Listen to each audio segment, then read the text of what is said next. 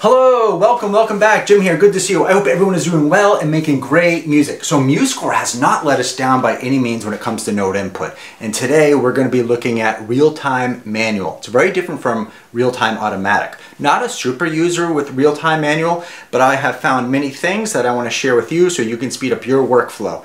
And you can add in triplets, pretty cool. I like triplets. You like triplets? Let's go. So what we're going to do is go to the default note entry.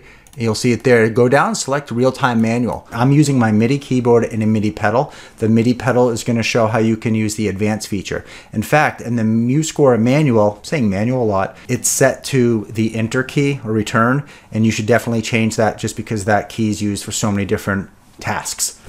All right, so now our goal is to make sure that the MIDI keyboard will work with real-time manual and to get the MIDI pedal linked so it will act as remote control. We don't want to use the enter key. So we're going to go to edit and then preferences. After you get to preferences, click on note input. We're going to go down, you have where it says MIDI remote control. Now we're going to scroll all the way to the right, and where it says real-time advance, we're going to go ahead and select that red. By the way, we're going to keep this checked off right now, advance on release. Now, once I go to my MIDI keyboard, this should be, once I click on the pedal, once I press on the pedal, you should see that green. If not, we'll go into some problem solving issues. All right, I'm gonna step on the pedal, here we go. Is it green?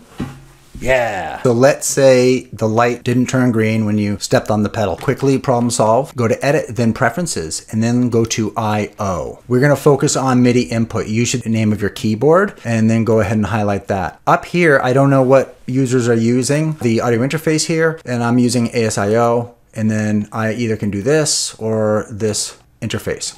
Click apply. If you've changed stuff, click OK. And go back to square one. I'm just gonna talk about the pedal because when I go down, it's one beat. And then when I go up, it's another beat.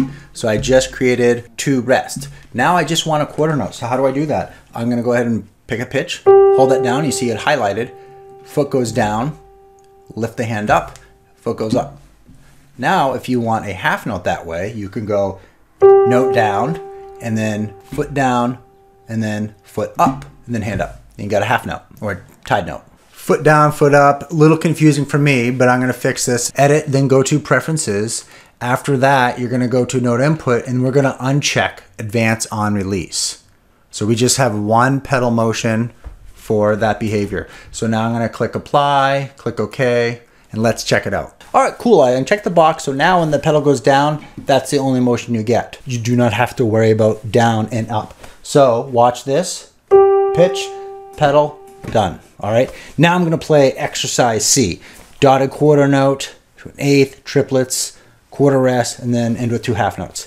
Here I go, dotted quarter note, and now an eighth note, eighth note triplets, note, pedal, note, pedal, note, pedal, and then we have a rest, easy, right? And watch this, I'll condense it to a quarter rest.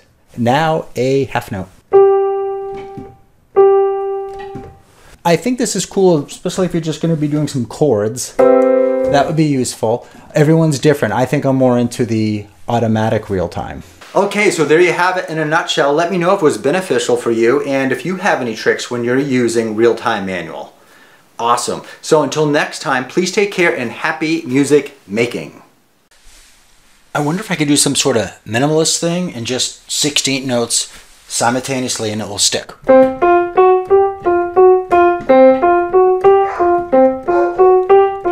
My dog likes it.